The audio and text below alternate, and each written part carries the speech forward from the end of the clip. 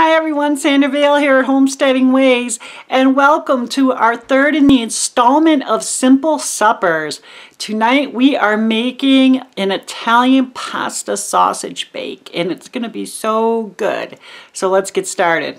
Okay, we are going to do a few things to start with. One, get a pot of water boiling because you're going to need to boil up a pound of pasta or noodles, and that's up to you what kind you would like to use. I am using the Panarigati though, so I'll put this all down in the description box. So get that going, and then we're going to start with our sausage. I have a mild Italian sausage, but you can use a hot or spicy or even the sweet variety if you want. But we're going to get that in the frying pan, and we're going to start browning that up. Okay, when you got the sausage about halfway browned, then add your next ingredients, which is going to be chopped mushrooms. However many you want to put in there is up to you. I'm using between, say, 4 and 6 ounces. And you want to add it at this point in time because they don't take that long to cook, but mushrooms do have that tendency to sweat a little bit. So if you happen to have a sausage that has a little bit higher fat content, you're going to end up draining this. And then so any extra liquid from the mushrooms, if there is any, can be drained at that time. So we're just going to keep moving this around, trying to break it up as best we can.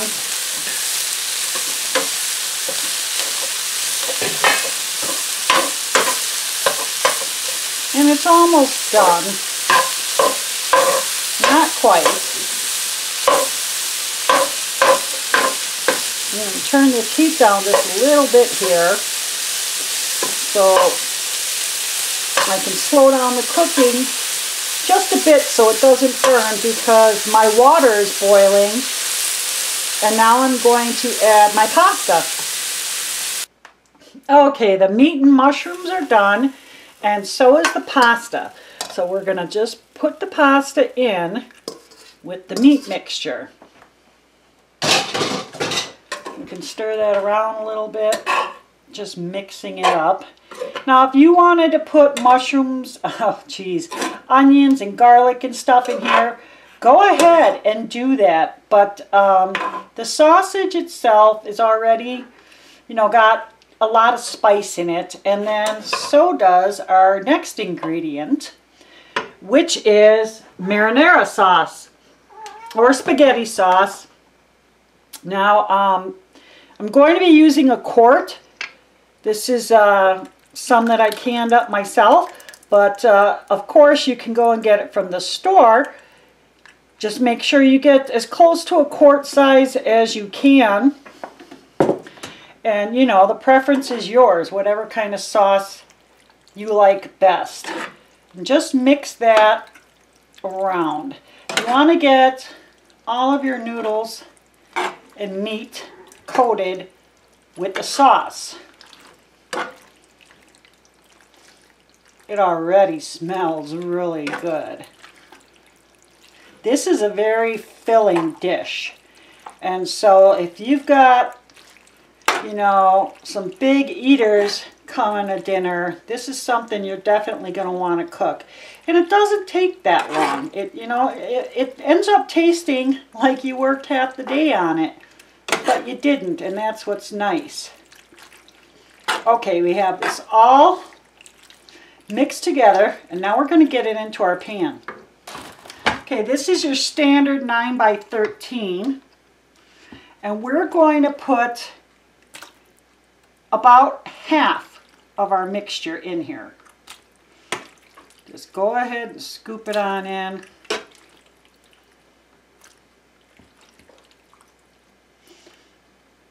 You can also make this with chicken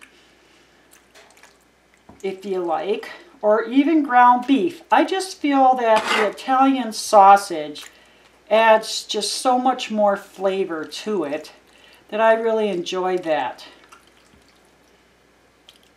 Okay, we got about half of it in there.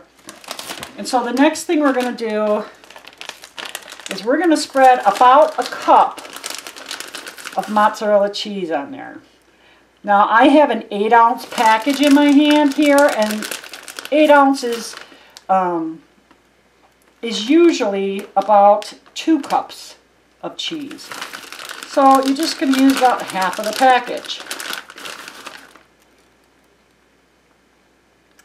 And that's just going to add some real good, tasty, ooey gooiness to it.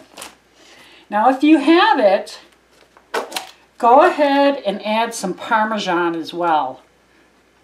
And Parmesan and Italian type foods just go hand in hand. And just spread that out. Use however much you like. I'm not really measuring here. And that should be good. Then we're going to add the rest of our meat and pasta mixture on top. Go ahead and spread that all over.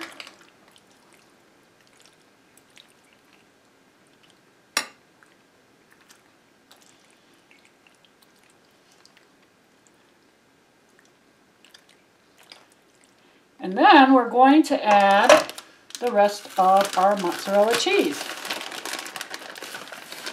Who doesn't like cheese? I know, I love it. You got a bunch of hungry kids at home. This is a perfect dinner for them. And as a side dish, go ahead and make up some garlic bread if you want, a nice salad. I'm going to have a nice crusty Italian bread on the side myself.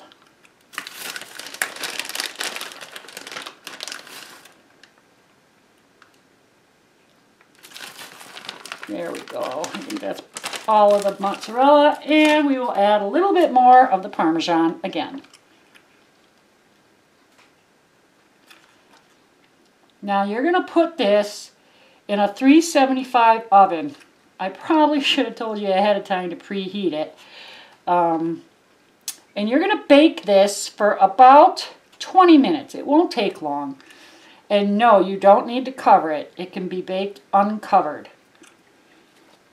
So we'll pop this in the oven, and then we'll see how it looks.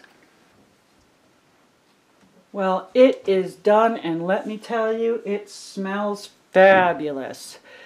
So I hope you guys liked the video. If you did, please thumbs up. That would be great. Subscribe if you're not already a subscriber, and go ahead and share the video. That would be great. It was nice talking to you, and you take care.